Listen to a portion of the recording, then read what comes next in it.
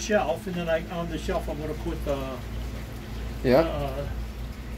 charge controller and the inverter charger.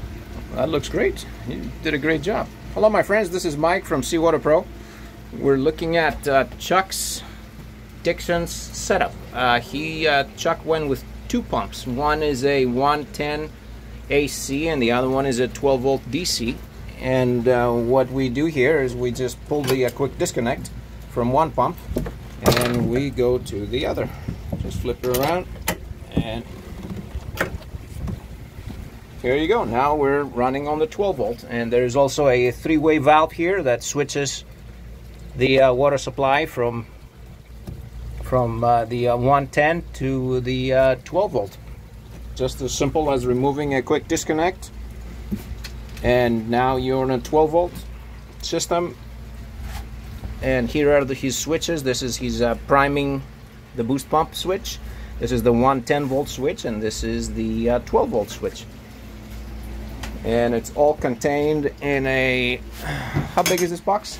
Oh, I don't know, 44 by, I don't know, 44 by 28 something box. And it's, then he made a shelf here for keeping everything under, and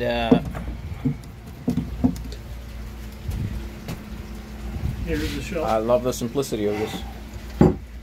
Oh yeah, that's the shelf. Got an inverter and a charger on top for the solar panels. You run everything on solar. Yeah, and then we have his solar panels up here. Let's go take another look at this. There's the setup with the two solar panels.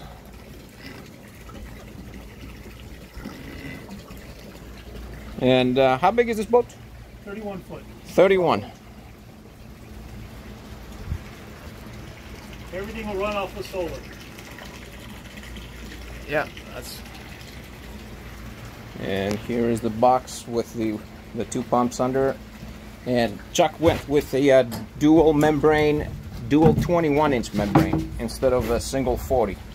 So he gets about the same performance as a single 40. Thank you for watching.